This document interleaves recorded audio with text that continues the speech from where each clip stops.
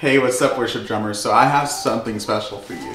Something that all of you, well, not all, but a lot of you have asked me. Legit, this is probably the most question I get asked when I post a video or meet some of you out on either the worship drummer group or just out about today. So let's go check out what that is.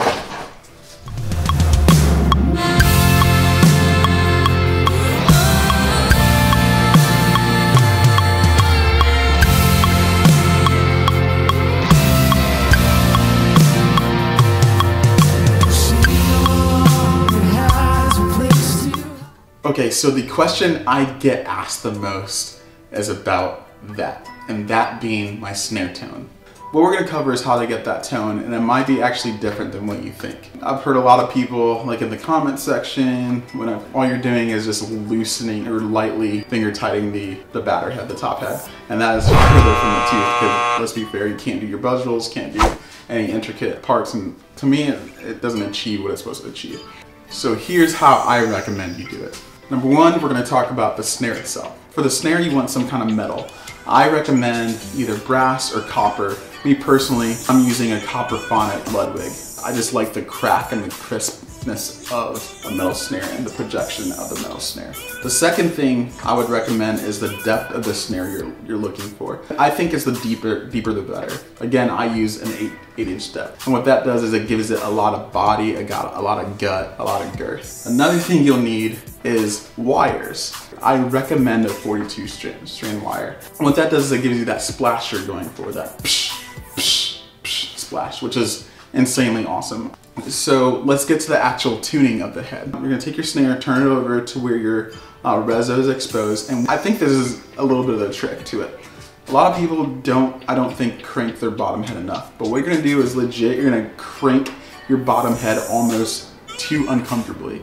Like, I want you to be in tears, but it's gonna pop in, the lug is gonna hit you in your teeth and bust open a little deal right there and make you have a gap.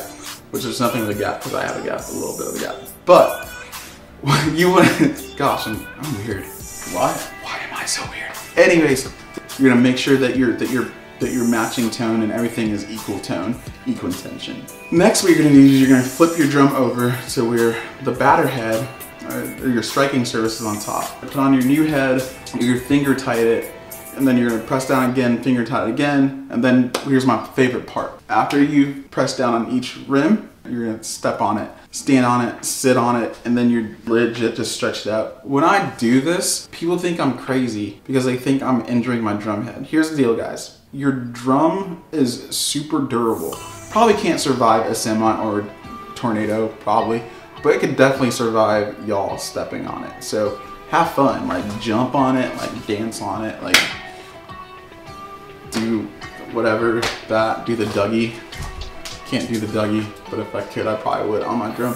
After you stretch out the head, what you're gonna do is you're gonna go around again, finger tight, all the way around. Then you're gonna press down on each rim, finger tight again, and make sure everything is good. The reason why you press down on the rim and finger tight again, because once everything is tightened up, the head resets. And so you'll find that if you press down on the rim by each lug and finger tight again, that there's even more tightening that can be done. After you do that, you're gonna do a quarter turn on each side in a star pattern. Because after you do the quarter turn, you're gonna match to the highest pitch of the drum that you find.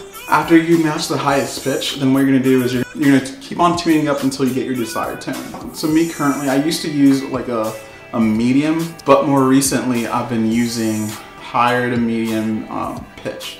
So that's pretty much it. There's no secret to this kind of snare tuning or this kind of snare sound. Do the mystery. We're gonna undo the veil of mystery. Kind of like Jesus, you know, brought us into communion with him. We're gonna undo the veil, like no more like burning of birds and sacrificing of goats. Because yes, yeah, okay, too far. Is that too far? Whoo! Y'all need to pray for me. Like, yeah, y'all need to pray for me.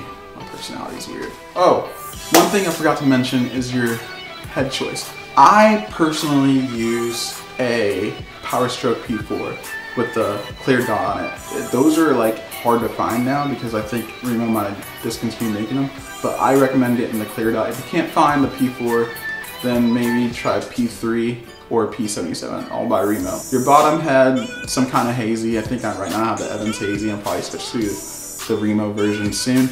So anyways, to recap, you're to crank the bottom, flip it over, match tension, uncomfortably too tight. Flip it over, finger tight, sit on it, jump on it, like legit mark ABCs, like until you feel it's comfortably stretched. Finger tight again, pressing down on each lug. Quarter turn all the way around, find the highest pitch, match pitch. You're gonna tune it up to your desired tone. And literally, that's it. It's super easy. What I want you to do, if you can, is to post a video either below of you trying it to see what your results are. Let me know how it goes. If you have any questions, let me know.